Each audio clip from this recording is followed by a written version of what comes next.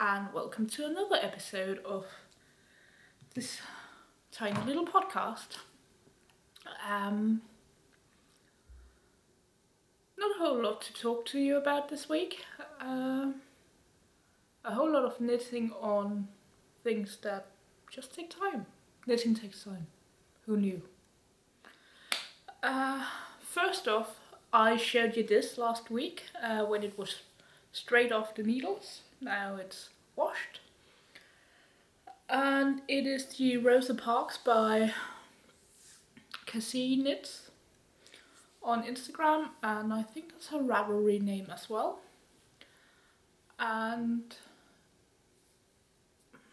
with my milkmaid braids and the lipstick, it looks vintagey, but this is, well, it is vintagey because it's named after Rosa Parks, and I'm guessing there's a reason for that.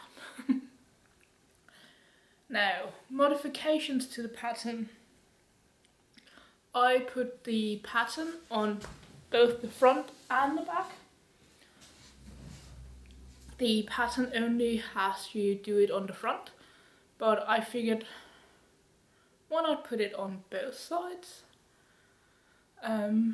I know there is the whole, oh look, a surprise interest in the front, but it's such a simple pattern that I thought, well, I preferred the look on both the front and the back. I could have done the sleeves as well, but I decided not to. Mainly because I didn't want to figure out how to shift the stitches so that it actually fit. I was lazy. What else? The yarn is Lana Gato Eiffel, which may or may not be discontinued. I don't know. The shop where I bought it doesn't sell it anymore, but she doesn't sell, well, she does sell some Lana Gato. I don't know. It's an Italian brand. It is a yak blend. So, yeah. Oh, and other mods, I only did half sleeves because I ran out of yarn. This actually weighs in at 202 grams, and I have a small bit left over, which isn't really usable for anything, but it also means that my skeins were overweight, it seems. So yeah, 4 skeins of fingering weight yarn. No, not fingering weight. I don't remember what the weight was.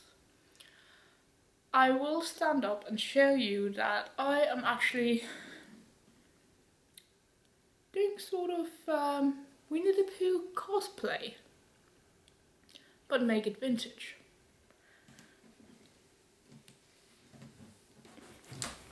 Because I am wearing my Pietro pants in this stretchy velvet.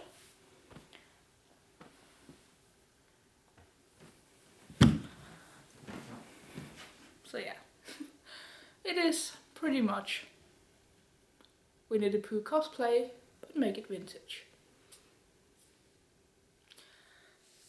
But I like these colours, and I think they look good together. So, no new finished objects of any kind. I know. It's been a week with a lot of knitting, but the issue being, as I said, knitting takes time. So even though I had a full day Tuesday where all of our networks were down and we couldn't actually work, I could log into the system, I could receive mails, but I couldn't do anything. It just, nothing was working. And when I called IT support a little after 7, they open at 7, the guy was already tired of saying, we know there's an issue, we don't know what the issue is, other than our networks being down. So, too bad about that. I spent the day knitting instead. And this is my Criterion by Woolen Pine. I was missing the last bit of the... For some reason I didn't put in a marker. But I was missing the last bit of the colour work last week. As you can see, I've knit beyond that. I've actually knit a fair bit beyond that. I have just started row number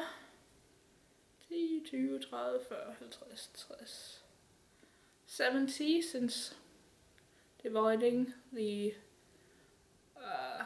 sleeves and body. I have shifted it around a bit so that the back of the jumper is actually has fewer stitches than the front.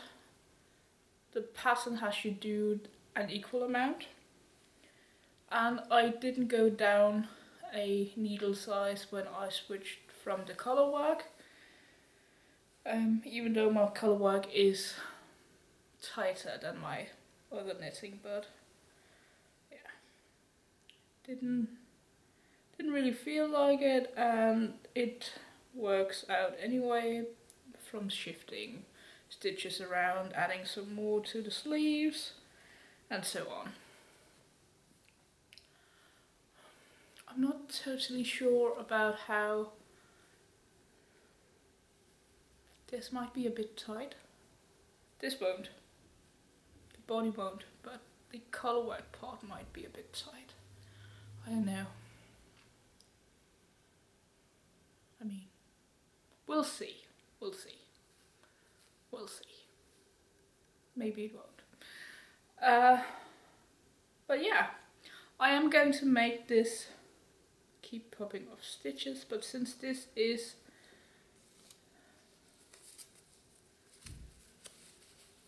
Finno by Alma, I just realized that...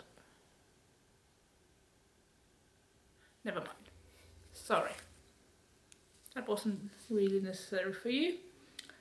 But yeah, it is a toothy yarn, so even if I accidentally, which I have done before, pull out the needle, I can just pick everything up again, because it won't really have shifted unless you pull on it. And I just noticed that I have a stitch which I only partially caught. There we go. And we're back. Sorry about that. I just knew it would bug me if I noticed later that I'd split the stitch and I hadn't caught it in the next round. But yeah. This colour work ended up using less than a skein of the contrast colour, and these are 50 gram skeins with 175 meters. I haven't weighed the remaining skein to figure out how much I've used. I will do that before the end. That's showing you the back. So, yeah. As you can tell, I did a lot of knitting. I am on row 70. I am going to make this a total of 42 centimeters long. There's 5 centimeters of ribbing, meaning I need to get this to 37 centimeters, and that is 111 rounds. So I still need, well, 42, because I only began the 70th round. I don't anticipate getting that done this week or this coming week, because I have not a lot of meetings to speak of, And on top of that, I don't expect our network to be down an entire day again. Yeah, I don't know how other people cope when that happens. I can just sit and knit and keep looking at the computer. My only other piece of knitting is a new cast on. And I did bring along a skein of yarn. Did I drop it again? Where did it go? Oh, it dropped at my feet. Okay, so this is out of Sandnesgard alpaca. This is a very Norwegian yarn heavy time for me, apparently. My next cast on won't be, but yeah. Anyway, and it's this blue color which isn't as vibrant as the screen showing it. But yeah, really lovely tealy color. And what I've cast on, and I talked about this last week because this was my reward for casting of this, is the Breine jumper. Again, it actually fits me. It looks small, but it fits me. I tried it on yesterday because I just happened to end up with the end of the skein right where my rounds stopped, or the beginning of my round was. So all of this was knit this week. It's a very easy pattern to remember. I am knitting the extra large size, but with wrong gauge. So the pattern is by Knitting for Olive. Does it come in English? It might. I don't remember. Sorry. I'm not a fan of the pattern. But really I don't.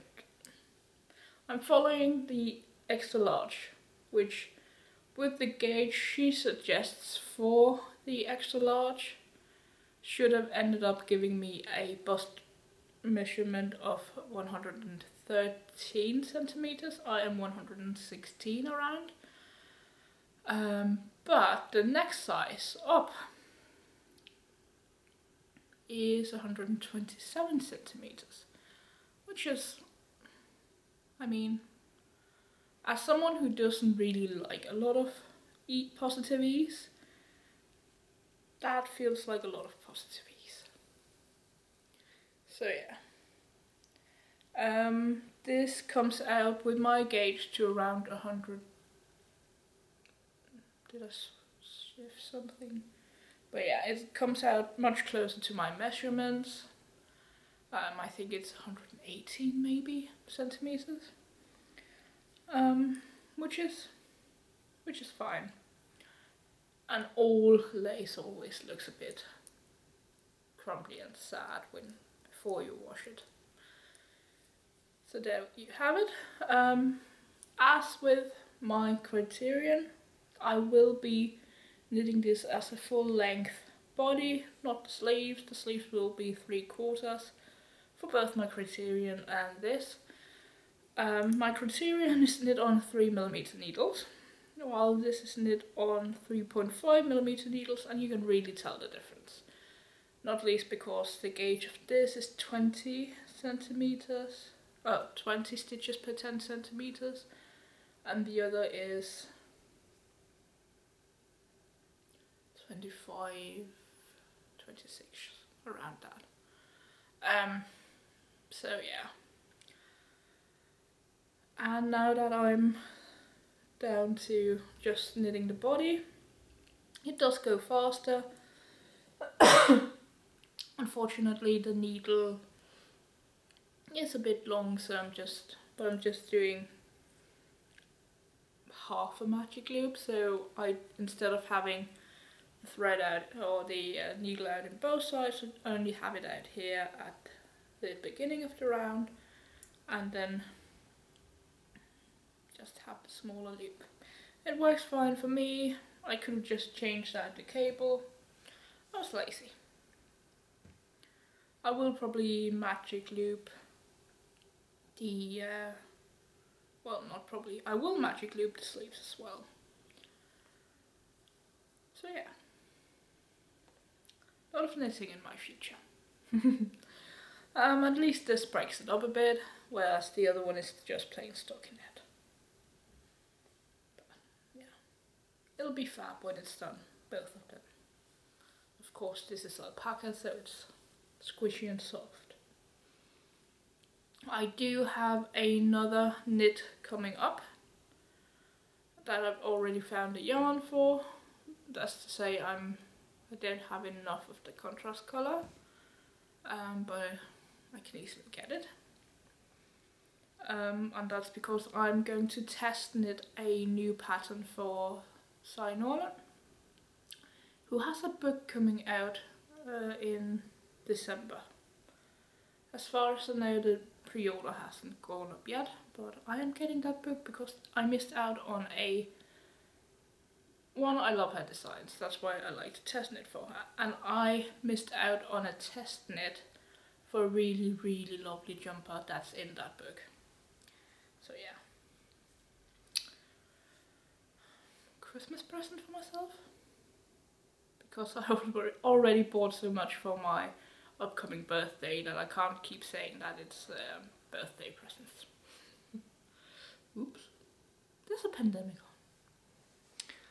Now, sewing. I feel like it's been 5 minutes of talking to you. Oh well, it always takes longer than I think, but you know. I am so in love with this fabric and I'm thinking about getting more and making a sienna long skirt out of it. And making a white blouse to wear with it. In my mind it's a white shirt or white Gibson girl blouse, except that I really don't like having anything tied around my neck, so it can't be a Gibson girl blouse. But yeah, I really love this fabric, which is from, what are they called? Six Flags Fabrics? Six something. And it is really, really lovely. The pattern I'm making here is the Passy floor dress, jacket dress.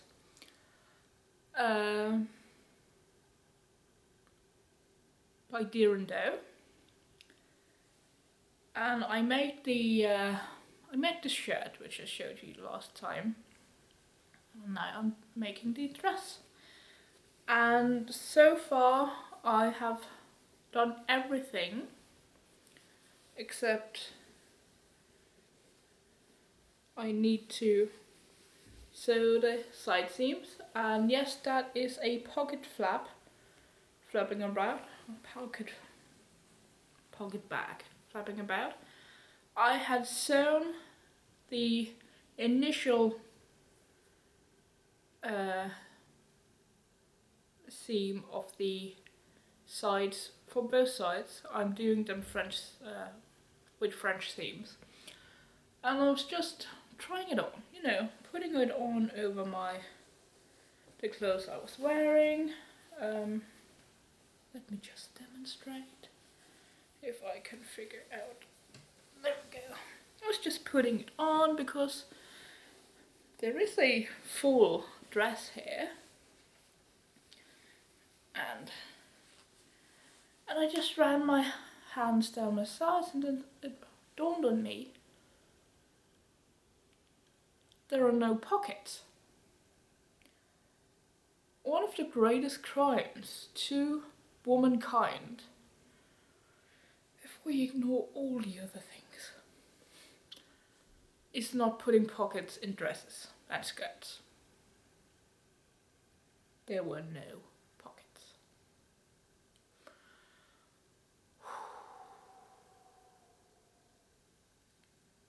So I ripped it out and found my trusted pocket bag pattern piece, and they now have, well, they will have pockets. This is a remnant from a Knitterly. It's a double gauze, so it's very light and very soft. And yeah, it would be better if I had enough for the actual, out of the actual fabric.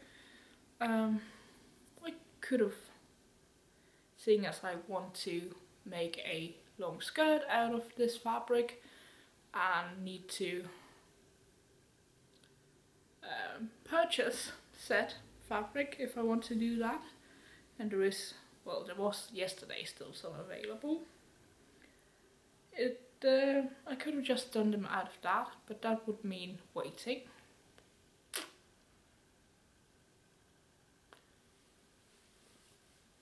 So, black pockets it is. I will I need to top stitch this so that it doesn't poke around when it's all done.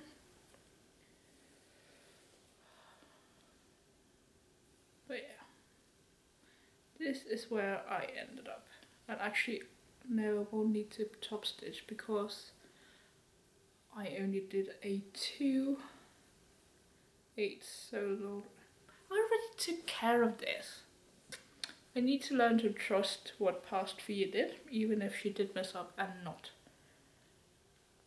actually make pockets. So yeah. When that's done, I need to make the sleeves, which will be full-length sleeves again, with cuffs, and I will do the bottom hem, which also will sew down the lining for the front, because the front part is fully lined, so it'll look like something like this.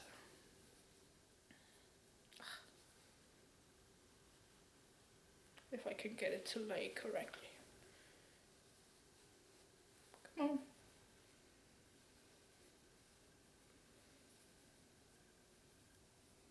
Something like this. And that way, with the covered seams of the, when you include the covered seams from the French seams, I'll also do French seams on the sleeves. There will be no exposed seams anywhere. The French seams for the sides is suggested in the pattern, but it does just tell you to finish your seams, which I guess is fine for most people. But when they say that you can also use this as a coat, which, I mean, you could, and I probably could, as a layering piece. Having exposed seams just doesn't seem right. So, yeah, we'll have to look in. We won't have to worry about that when we do French seams. Not like anyone's going to look in my armpits anyway, but you know, I like to do it.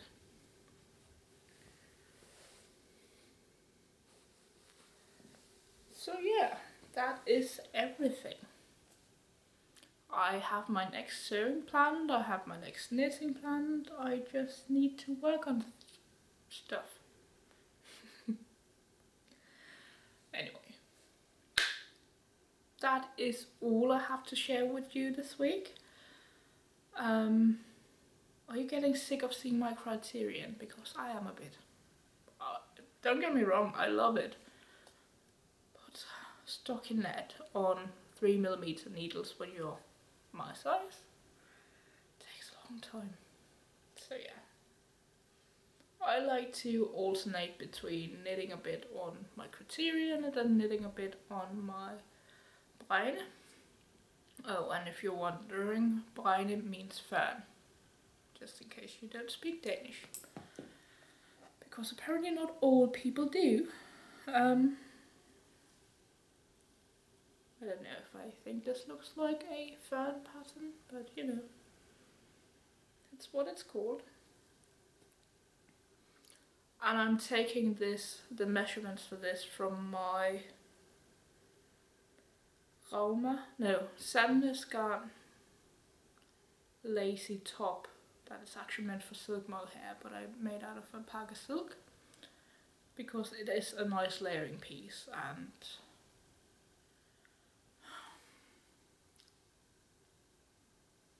working from home means I wear the same soft clothes all the time.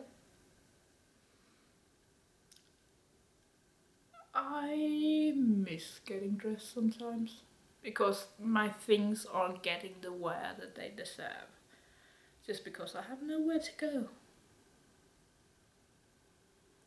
So yeah. Oh, sorry. I have a whole new wardrobe. I already have a whole new wardrobe for when we go back to work again, whenever that is. So, yep. I'll leave you to it, and I'll knock a couple of more rounds out on my Criterion and watch Lucy Worsley talk about history's biggest royal fibs, because I'm behind on that series and I love her. I adore her. I hope you have a great week, and I'll see you next time. Bye.